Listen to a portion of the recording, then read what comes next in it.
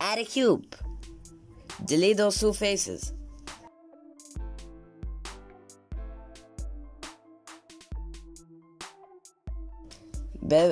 Keep beveling it so it's not just a square. You will probably get one of those faces, or something that looks like them.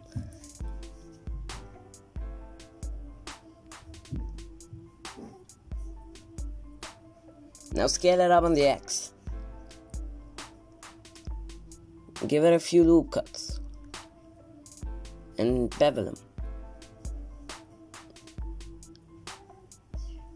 Extrude them out or in if you want to, and give it an array modifier.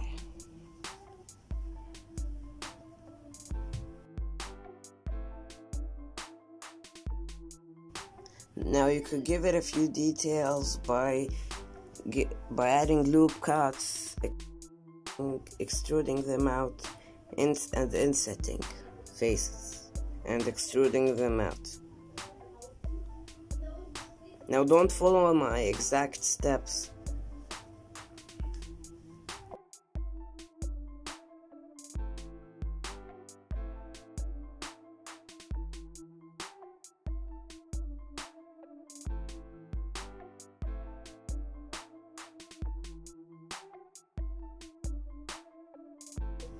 Now you could add the smaller details by insetting, beveling, and extruding out.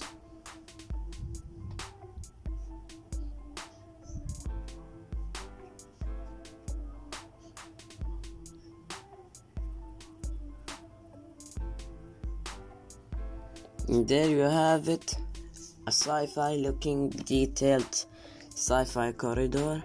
Now throw in the materials.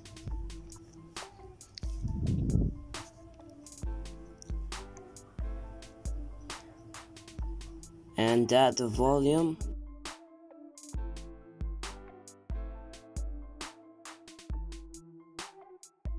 Now I added a door, a sci-fi door with a emission plane behind it, so it's not just an endless corridor.